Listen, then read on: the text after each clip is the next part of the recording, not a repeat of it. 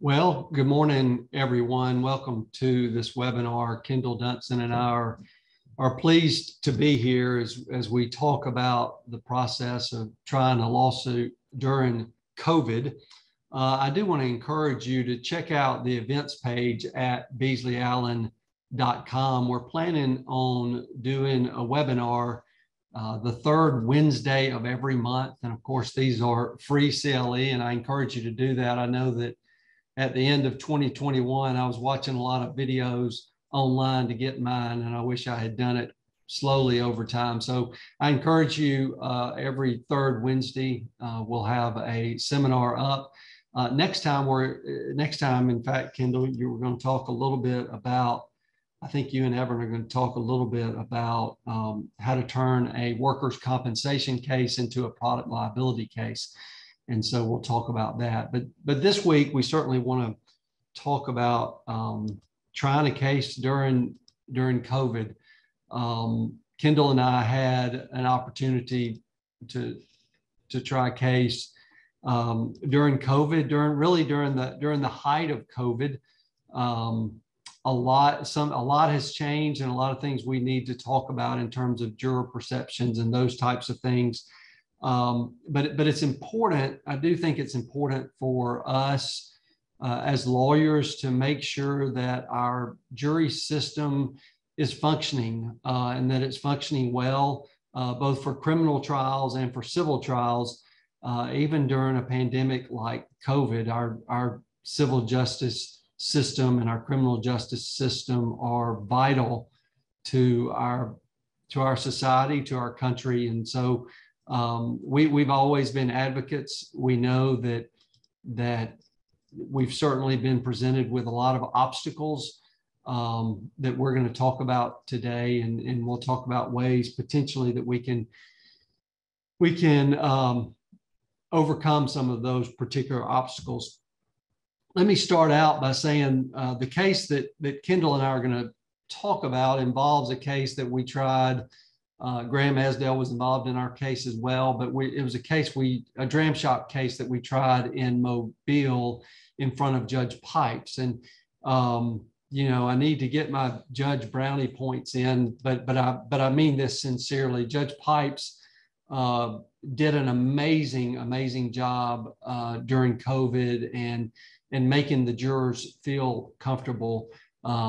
He was his attitude, his perspective was really what was needed during that time, and I thought he was fantastic. But let me tell you, let me and let Kendall tell you a little bit about our case so that y'all will understand it as we get in and we speak a little bit more about our experience of trying a case during COVID, and then really some additional lessons that we've learned even since our trial during COVID. So Kendall, tell us a little bit about our lawsuit that we tried.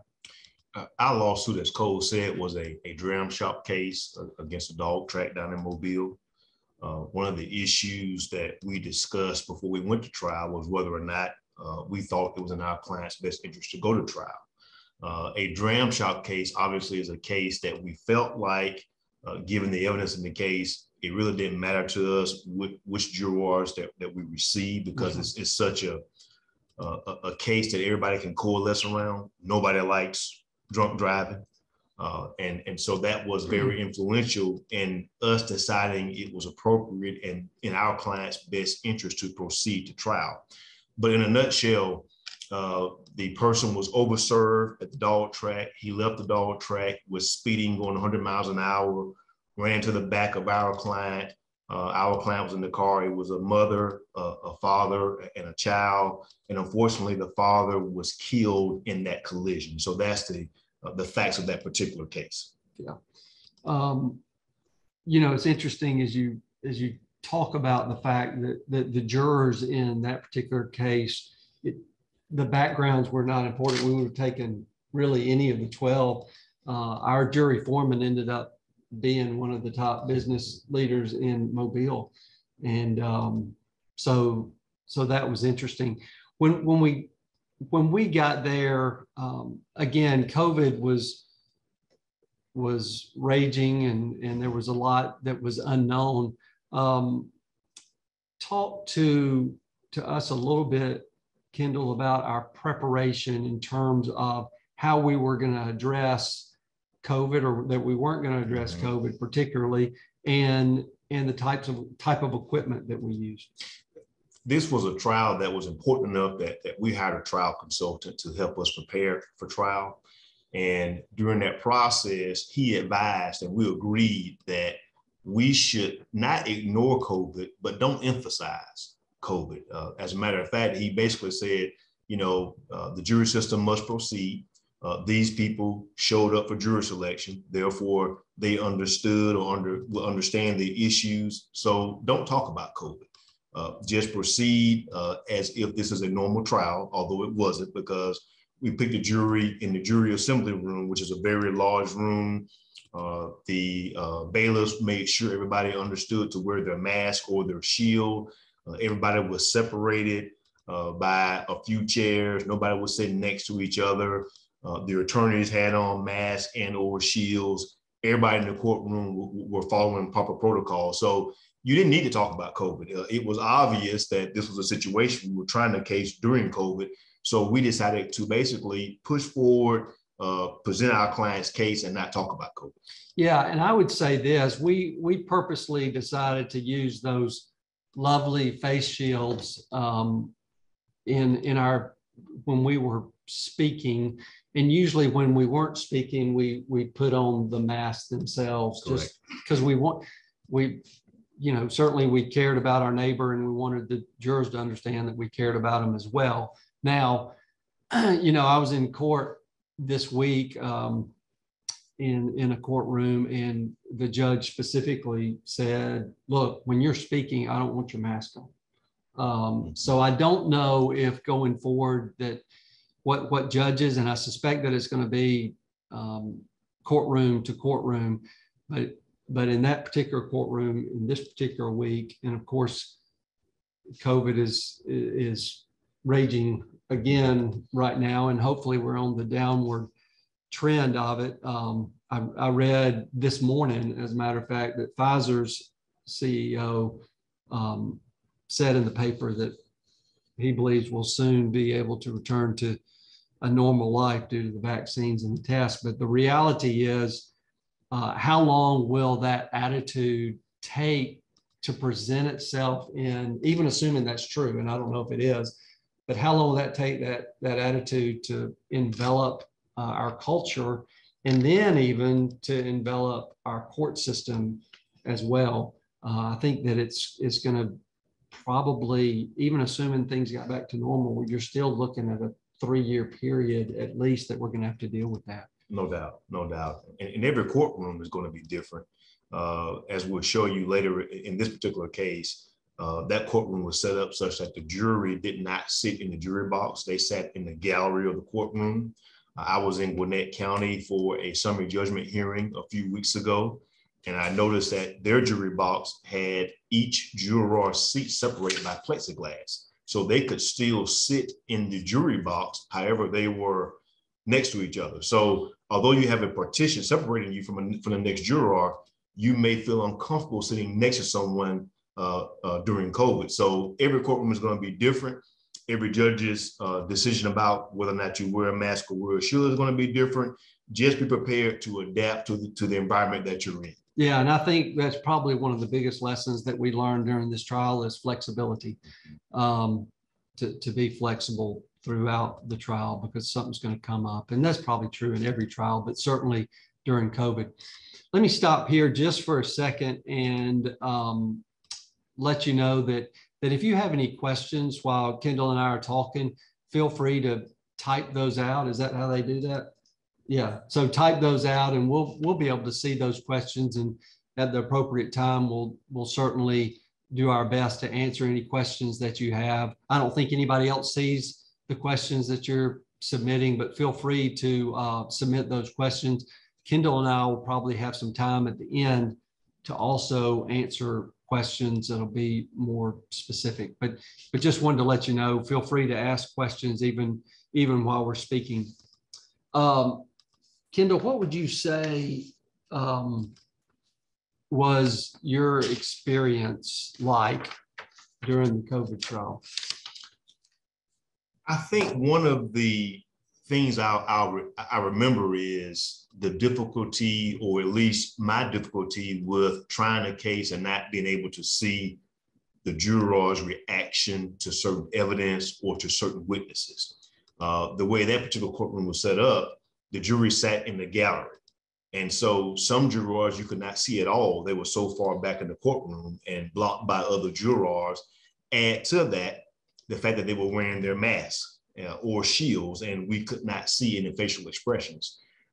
Finally, when we had a witness on the stand, our back was turned to the jury. I found that very difficult because you're used to watching the jury as evidence comes in, as a juror or a witness gives an answer to a question that you know is important. You look to see your juror's reaction to the evidence or the answer. And during that trial, that was next to impossible to accomplish. So that's what I remember about that trial more so than anything else. Yeah, it may be good for you to show them the pictures of our particular courtroom. Okay, so as you can see here, we're seeing the far left photograph. The numbers on the benches are where the jurors had to sit. You also see a television screen to the left. There's also one to the right that you can't see. The jurors were so far from the witness that we had to have a closed circuit television in the witness seat so the jurors could have a close-up of the witness. Yeah, let me stop you real quick. In our particular case, and someone had asked a question about witnesses. In our particular case, the witnesses were behind a plexiglass, which is in, I guess that's number 4. Correct. Okay. In picture number 4 there. And so the judge did not have the witnesses wear a face mask unless they insisted on wearing a face mask. The judge just had them speak with their mouth open. But as Kendall said, unfortunately, the jury was so far away from the witnesses that TV that's noted in that first picture, which was rather large, the juror was shown on that TV to the jury itself. Yes, yeah. Yes, and normally in trials you may have many exhibits or just a few that when you publish you will actually hand that exhibit to the jury, a photograph or whatever. In this particular case, that did not happen at all. Every exhibit was shown on a screen that I do not see in the photographs. We had a large screen set up to where any exhibit, photograph, or document was pulled up on that screen for the jurors to see from the gallery. So this was basically a paperless trial from the standpoint of the evidence that the jury saw.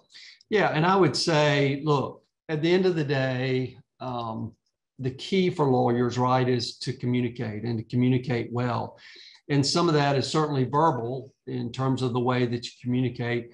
But the hardest part, and Kendall alluded to it earlier, was the nonverbal communication.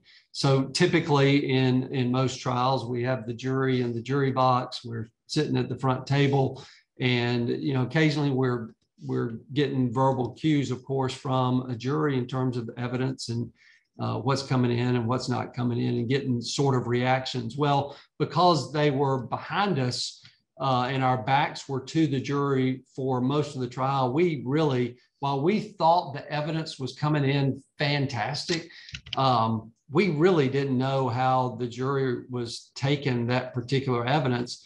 And that really created issues once the jury was out, because in our particular case, if you'll remember, the jury came back with a question, and the question for us was, the way that we interpreted it, was not overly favorable to our position.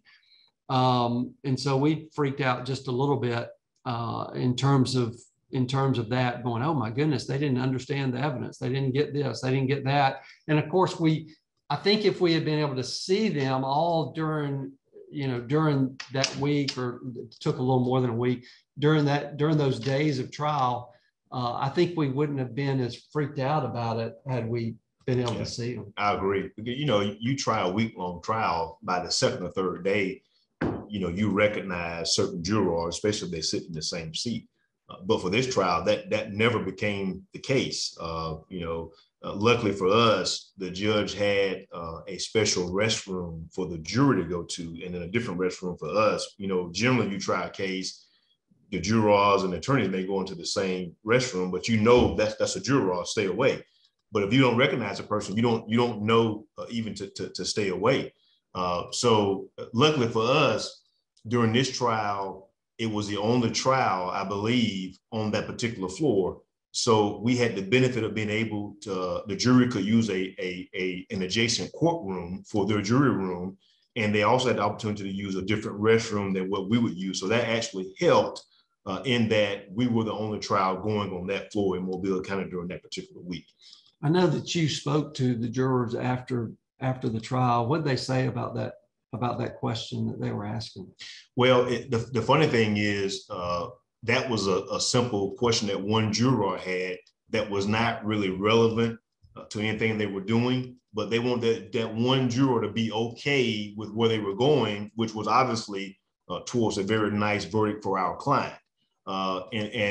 We actually, I don't know if you remember this, Cole, but there was a second question that came out later. Well, there was a request for, what do you call it, a tablet or something so they could calculate or add up numbers. And we thought that was very positive. But that was later on in the process. Well, we had that first question. We were nervous because we didn't know what to do. As you can imagine, in a trial like that, there are always settlement negotiations going on. So the ability to interpret the jury's reaction to evidence and to interpret how the jury is accepting evidence is important to allow you to know how to negotiate or settle a claim if that's on the table for you and your client. And I know you've got some trials coming up, but during a trial during COVID, what advice would you give in terms of the communication with the judge, communication with the jury, and communication with a witness? What kind of advice would you give in terms of the best way to do that, whether you're wearing a mask or wearing other protective gear? I think it's important to wear your mask or your shield. And if you decide that you need to take it off to be able to effectively communicate, make sure the judge announces that it's okay for you to do so. You would not want to take your mask or your shield off and have a juror or jurors believe that you're in violation of the court's order, or more importantly, they don't think you respect their right to safety.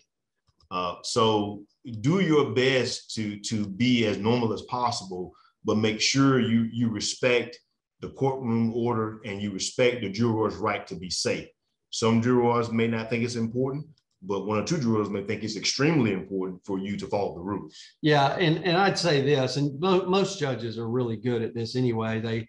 They have the rules in their courtroom, and they're going to let you know what those rules are. And I just think that it's important if for whatever reason a judge forgets to let the jury know that you asked the judge to say, please let the jury know this is what the rules are in your courtroom as it relates to COVID, and putting people at ease, just because we want to make sure that we abide and follow those particular rules. And like you said, Judge Pipes did a great job. He didn't make one announcement every time, maybe once a day or maybe twice a day, he would have announced, this is what we're doing.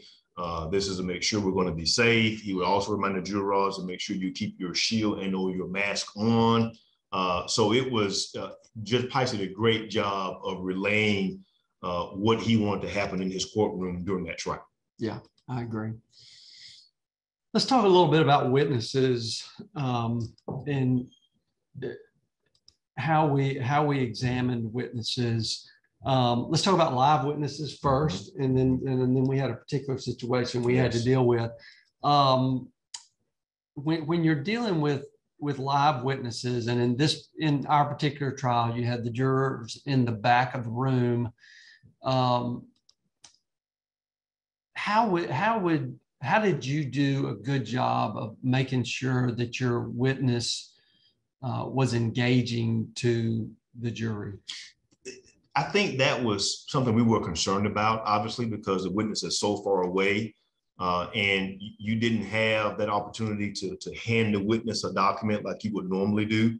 So we always had to refer to the screen that was up, and we made sure our tech person always highlighted the language in the document we thought was important. If it was a photograph, we made sure we blew up the part of the photograph we thought was important.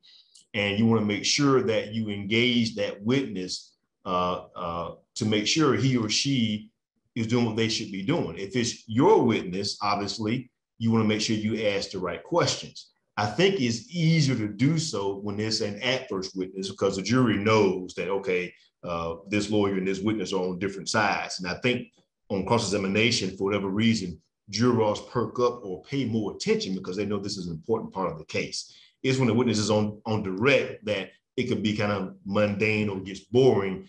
You want to get to the big point. You don't want to waste a lot of time on small stuff if you can avoid it, because you want to make sure the jury is engaged in your trial and in the evidence as it comes in. Right. So the unique experience we had in our case was on the eve of trial. One of the experts that were a plaintiff's expert was exposed to someone with COVID, and under the rules of the court, the rules of CDC, they had to quarantine. And so the question was, well, what are we going to do? So we notified the court. The defense counsel actually asked for the trial to be continued because he believed that he needed to be able to cross-examine him in person as opposed to doing it by video.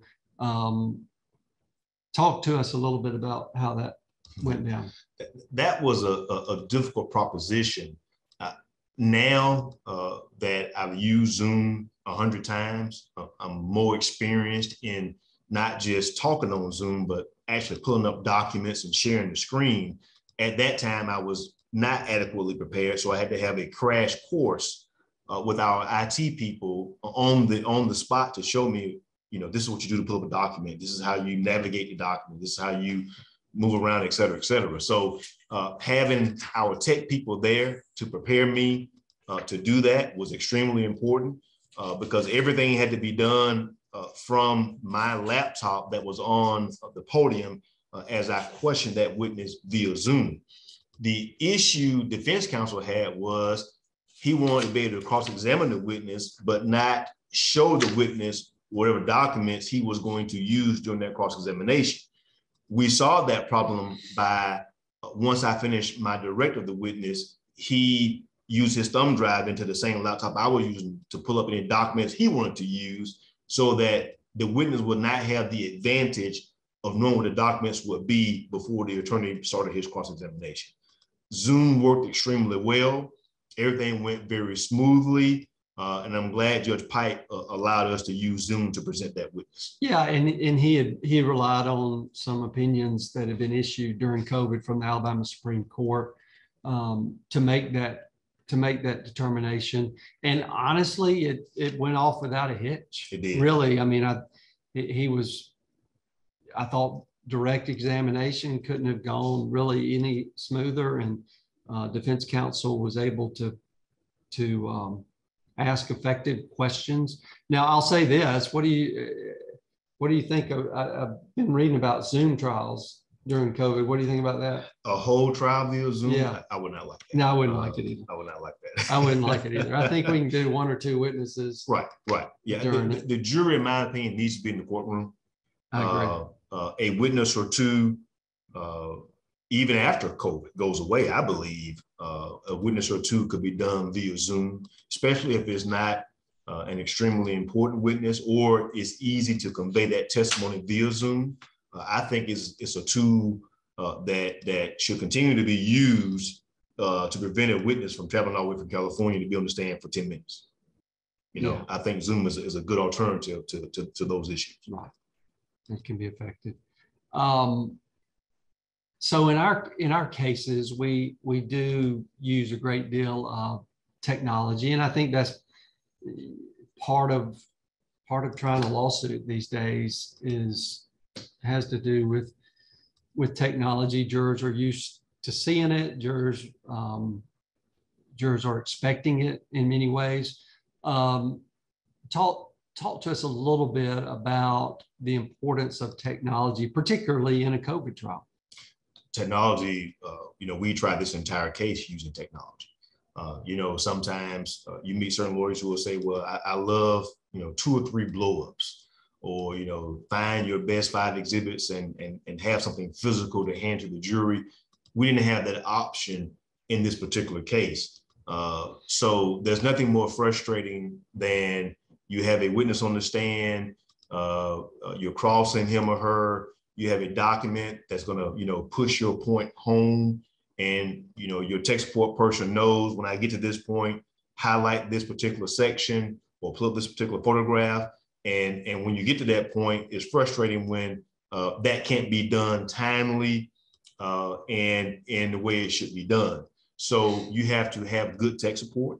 You have to practice that with the person. If you work with that person on a regular basis and he or she knows you, they know when to pull that document up. We were very well prepared for that case to know when to pull up a certain document or when to highlight a certain section of a document. But you have to be prepared to do that, especially when you have no other option but to display that document or that photograph on a screen and you cannot hand it to a jury. Right. It was crucial in that particular case. And again, it helps with communication. It helps to present your case, and even just having the ability, and the court actually, in our particular case, the court had, you saw some of those TVs, the court had TVs and they had monitors, but for whatever reason, they weren't working with our system. So we ended up having to bring in our own at the end of the day. And I know that's not possible in every case, and not possible in every case we try, but a lot of court systems, of course, now are geared with technology in mind. We do think it's important. I think it's vitally important, especially during COVID, and helps you communicate with your jurors. No doubt. And I believe, I forgot about that issue, but we, as a matter of course, had those huge televisions just with us, just in case something happened. And Murphy's Law, if something can go wrong, it will go wrong. And it did, but we were prepared for those contingencies and were able to move forward without much delay. Yeah, I agree. Do you remember how the court did like sidebar? That was very interesting. Usually sidebar, counsel comes up, the judge moves to the side, and the court reporter comes over and types a question. Here, we had to step out of the courtroom almost back to the judge's office to an area in the hall where we all could stand so that the court reporter could hear what was being said to keep an adequate record. So, you don't want to have a lot of sidebars because everybody has to get up and walk out of the courtroom to take care of that issue and then come back in. But we had a few of those and it had to be done that way. So, this judge had everything in place where we were going to do sidebars or certain things. And so that worked out well for that particular case. Yeah, I thought so. Yeah, I thought so too. And the reality was there were less sidebars. Yeah, it had to be because, if you had a sidebar, it was like a 10-minute proposition just to get everything ready to do the sidebar because corporate had to get her entire setup to move from where she was to in the back by the judge's office. Yeah, and I think that's important. And I say that jokingly that there were less sidebars, but I will say this during COVID, and I'm going to talk about this in just a little bit about juror attitudes. I think that there is, while we certainly had a very patient judge, I think that you don't want to waste your jurors' time. And that's probably true in every case, but now in COVID with people believing, and rightly so, that time is precious. they don't want time wasted. And the last thing we wanted was a juror rolling their eyes because, oh my goodness, here they go again, here they go again, here they go again. They're wasting my time. Just get on with the evidence. Let's move on. Right. I think that it's probably a good thing not to have so many sidebars.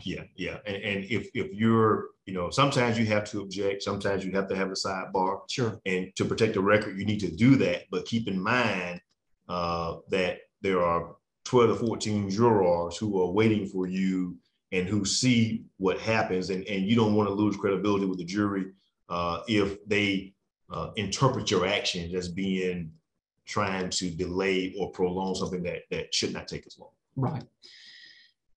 Let me ask this. Me, I'm usually think everything's going wonderfully. It doesn't matter. You and I are kind of the same like that. Whatever comes our way, we just kind of deal with it. And we're going, even if it seems bad, we're going to think it's really good. And we always have a kind of a positive outlook. And so with that in mind, what would you say, even in spite of all those things that we had to go through and all the changes and the difficulties, would you say that there are any advantages now in terms of trying a case now during COVID? The good?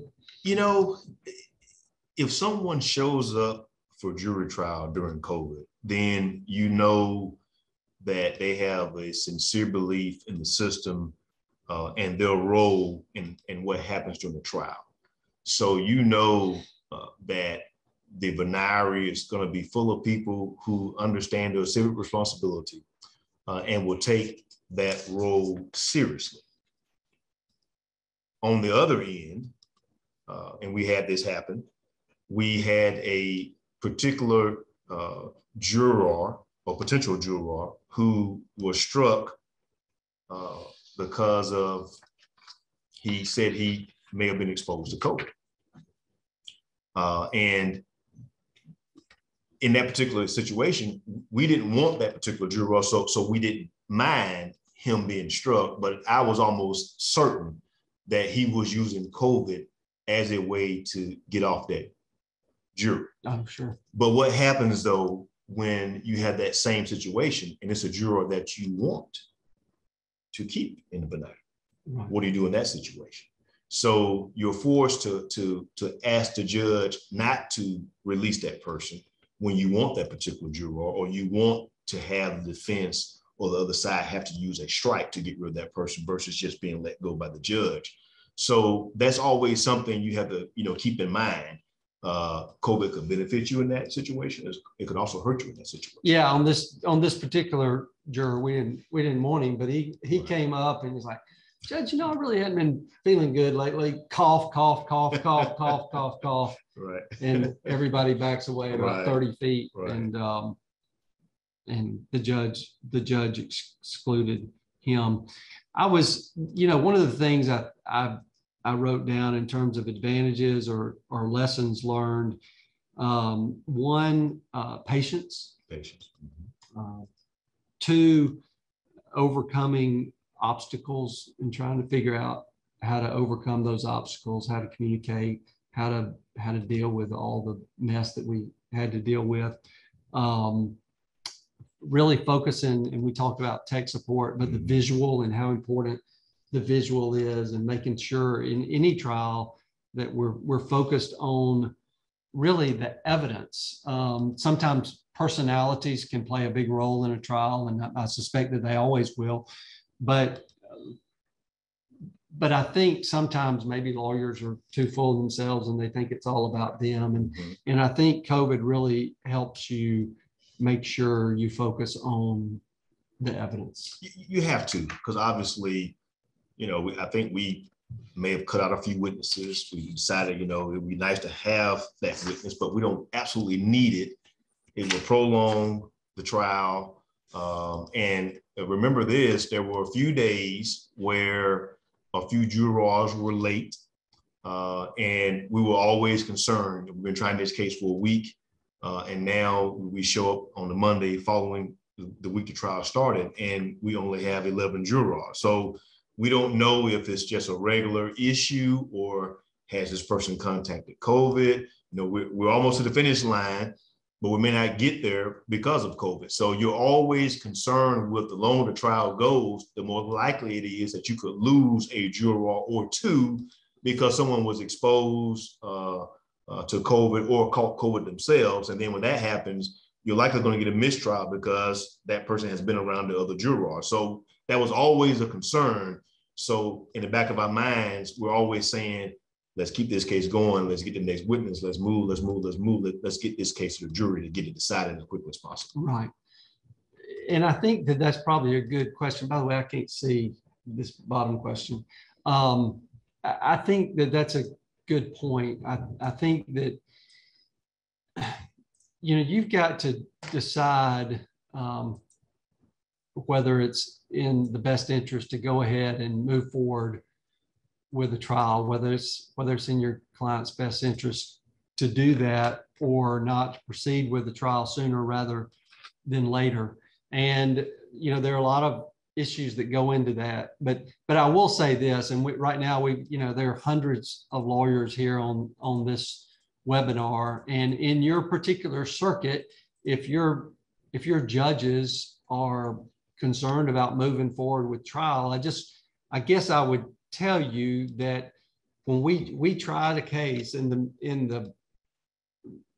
the height of COVID, and it was possible, not only possible, but it was a really, really good experience. And I would just let your trial courts know that these are possible. We can do this. We can overcome this. And look, I hope is just like all of you that COVID will go away and we'll be able to resume our normal activities like we did pre-COVID. But in the meantime, you know, going to trial is hugely important. It's hugely important for our clients to have a trial date, to keep a trial setting. You know, I've always said deadlines spur action, and a trial deadline will spur action. Either the case will get resolved one way or the other, either by settlement or by trial. And we've got to make sure that we have trial settings. Now, all that being said, there are probably some times that you may not want to try a case during a height of COVID or during the middle of COVID. And so let me talk a little bit about jurors' attitudes. One of the things that because we try a lot of lawsuits and have a lot of trial settings, we have done a lot of research. We've done a ton of research on jurors' attitudes during this particular COVID time, and some things that we need to think about. It's as plaintiffs' lawyers, you know, we're looking at jurors and we're looking at what we think would be a good plaintiff's jurors, and of course, defense lawyers are doing the same thing on their case in terms of who would be favorable for them. And of course, at the end of the day, we never get who we want, and defense lawyers never get who they want. It's always a group of people seems to be in the middle. But juror attitudes right now, in the public at large, I would say that it's less favorable toward large corporations right now. Just the attitudes that we're seeing, that we've surveyed, that we've talked about, we're seeing less favorable attitudes toward large corporations.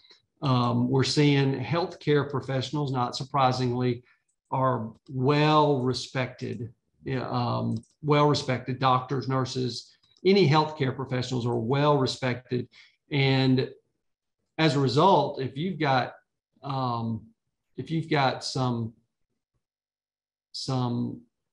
witnesses that are health professionals and they are against you, you need to know that and you need to understand that.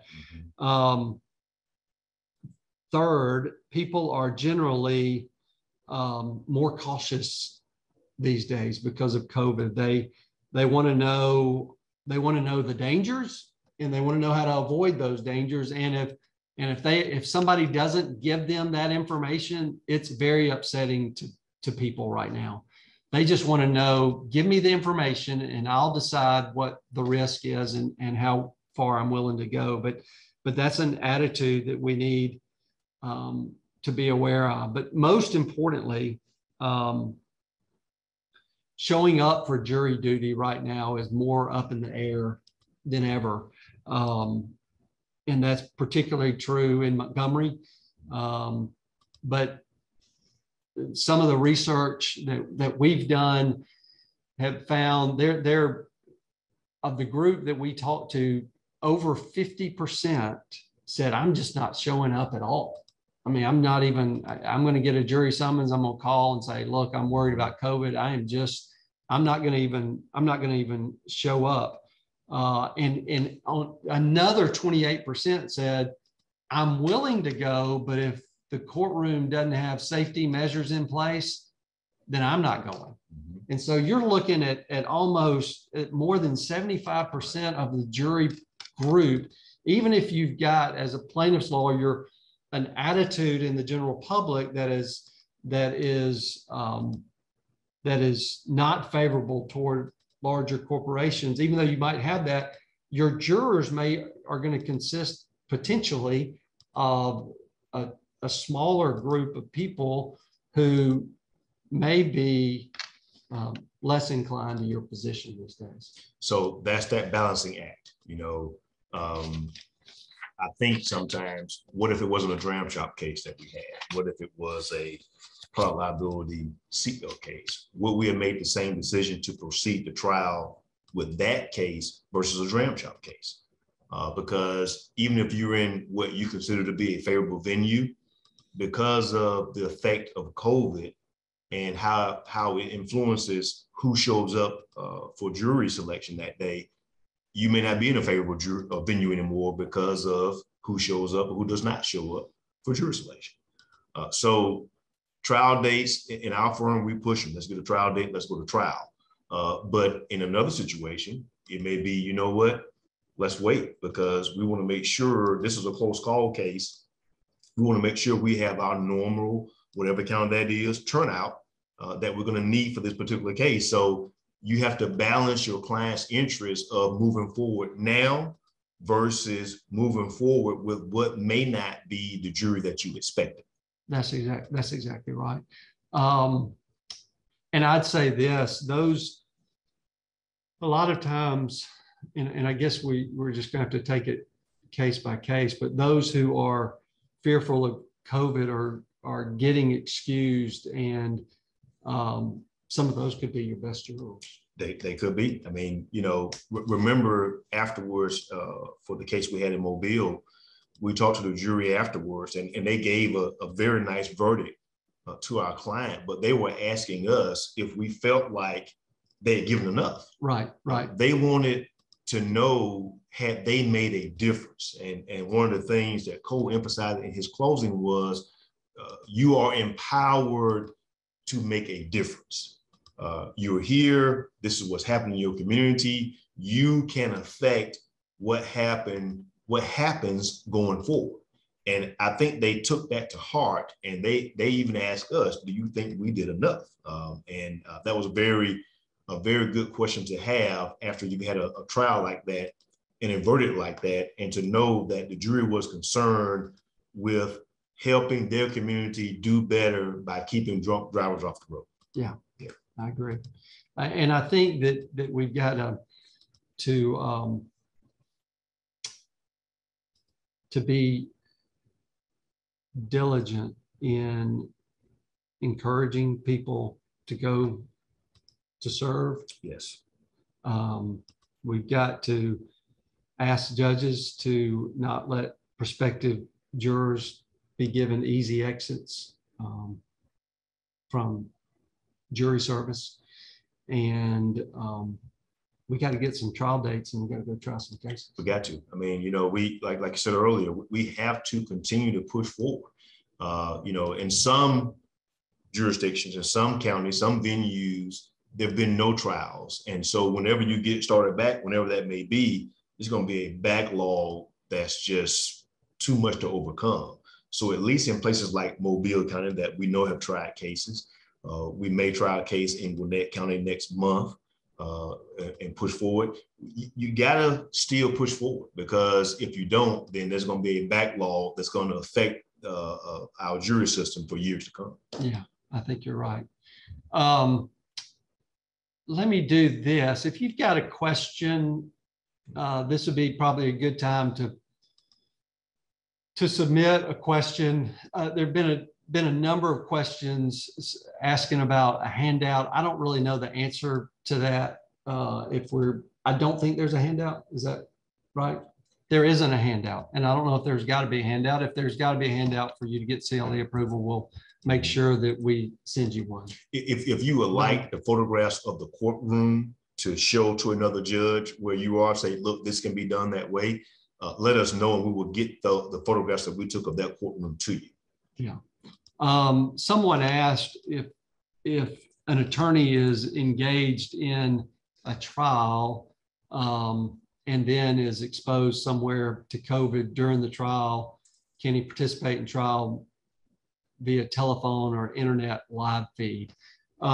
Here's what I'd say to that is, if he or she is the only lawyer, I suspect that a court is going to continue that trial. If there's more than one lawyer that is involved in the case, then your client is okay with you participating remotely, then I think a court will be okay with you participating remotely. I don't think there's anything significant about that in general. But if you're the only trial lawyer and you're exposed to COVID and you let the court know you're exposed to COVID, then the likelihood is your trial's going to have to be continued. That's a much bigger issue, having an attorney participate via Zoom versus having a witness or two testify via Zoom. That's a whole different ball game. That I think Cole is right. Given that scenario, you're probably headed towards a continuous. Yeah. Someone asked, talking about criminal trials, do you think using trials by Zoom would violate any confrontation clauses later on down the road? Criminal trials, Kendall and I don't do any of those. I don't know that I can. I have an answer. I don't know if I should give it since I don't practice criminal law. There's so many, right? There's so many constitutional issues as it relates to criminal cases, and particularly trying a case in this particular instance with COVID. I don't think they've been answered yet, and it's. I mean, obviously, the biggest question we've got in criminal trials right now is the right to a speedy trial, and nobody's getting those. And so, what happens? All those things are going to have to go through the appellate courts. I'm sorry, I can't do a better job of answering that question. Do you have anything else? I know you. Well, remember, Judge Pipes had tried a criminal case before we tried our civil case. That's right. And one of the things he pointed out was, for a civil case, there is no requirement that it have public access, but in a criminal case there is. So he had to have a corresponding courtroom. He wanted to limit the amount of people in the courtroom. So for a criminal trial, he had to have a closed circuit television in the next door courtroom for anyone in the public who wanted to view the trial. In our trial, if you were not an attorney, a witness, or a juror, you were not coming into his courtroom. But you can't make that same restriction in a criminal case. So there are additional concerns for criminal trials, and beyond speaking to what Judge Pipes did in that particular situation, I can't comment beyond that. Right. Someone asked, and it's a good question, and I've got a response. But someone asked, are you concerned about jurors pushing back by if a judge doesn't? If someone says, I'm concerned about COVID, judge doesn't release them, are you concerned about jurors pushing back? My answer to that is that yes, there is a concern, but I'd rather the juror be there at the end of the day. The juror who's the juror? The juror is primarily going to push back, I guess, against the court. I don't think the juror is necessarily going to push back against the lawyers themselves. They're not going to hear that particular argument as to why the juror should stay. If anything, the pushback is going to be against the court. And my job as a lawyer is then to transfer that anger, right, to my case. My job as a lawyer is to make sure that that jury is focused upon my case and what's going on in my case. And I'll take that risk any day. Yeah. And it's like any other jury selection before COVID. Someone stands up and says, they give an excuse, and whatever the excuse is, the real reason is they don't want to be there. Okay. So whether it's for COVID or a different reason, if they don't want to be there, is that a juror that you use a strike on? Or if the perception is from the other side that this is someone who would be favorable to my client's case, you make them use a peremptory strike versus having that juror dismissed outright by the court. So there's an advantage to having that person stay there to either be on the jury or make the other side use a peremptory strike. Right. Have you seen any instances where defense lawyers attempt to use the COVID situation to gain a tactical advantage at trial? The answer is yes. Mainly what I've seen is just the continuation of case based upon a COVID excuse over and over again. In terms of trials, I have not necessarily seen that. But again, I've only tried a few cases during COVID. But during trial, I haven't seen it. The primary way I've seen it is just the moving of the cases on down the line. To avoid a trial in the first place. Right. You agree? I agree. I'm dealing with that right now. Right. So yes, we have a situation where COVID has been used multiple times to attempt to obtain a continuance, and more often than not, it has been successful. Yeah. Have you ever dealt with an adverse witness via Zoom? Not during trial, I haven't. I have, obviously, during depositions and getting cases ready for trial. We're taking a lot of adverse witnesses, adverse experts via Zoom these days. I find it very easy. You got to be prepared earlier, and you send documents and you get it all done. But I still fly more than I should, but I don't miss flying as much as I used to fly.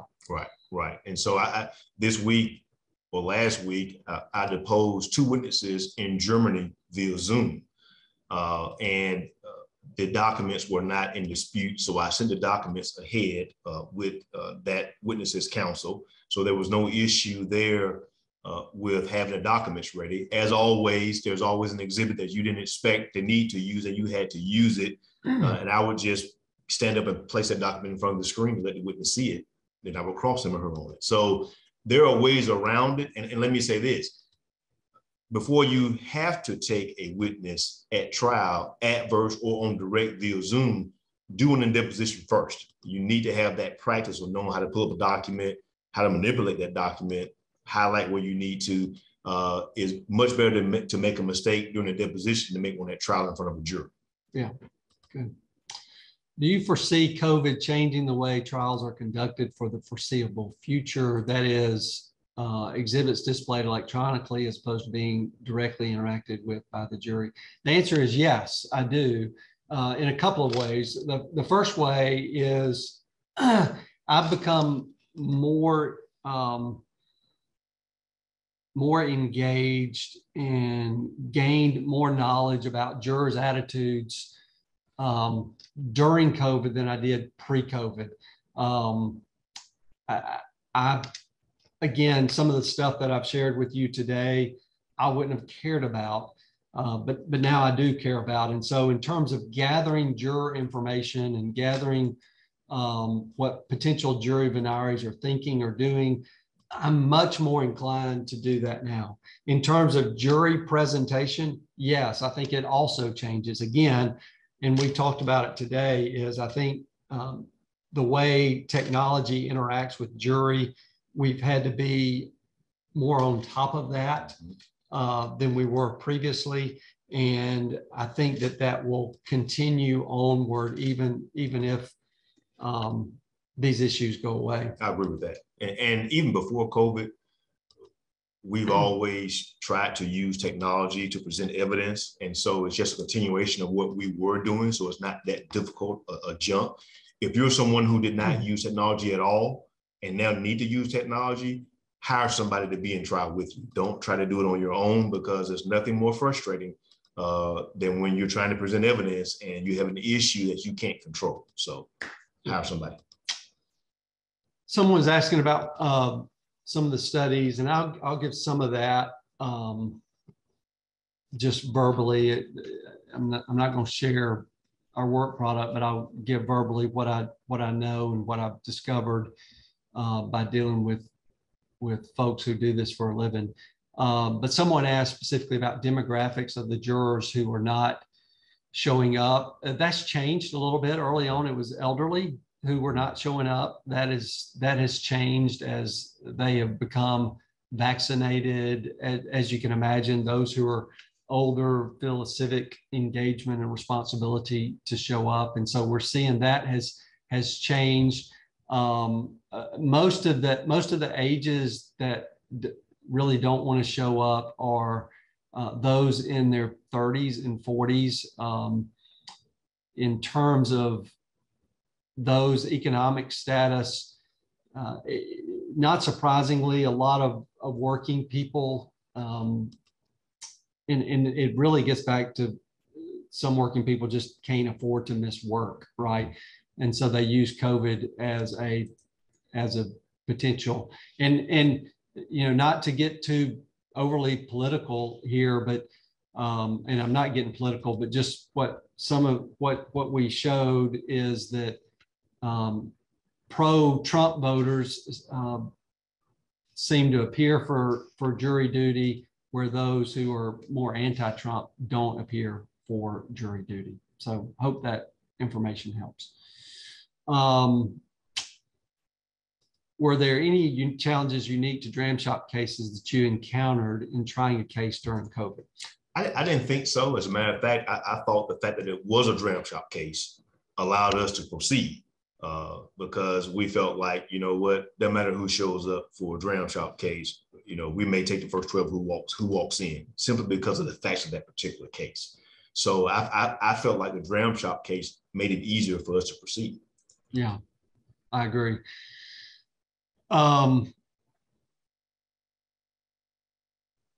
What steps are you taking to ensure that Zoom depositions are being conducted fairly?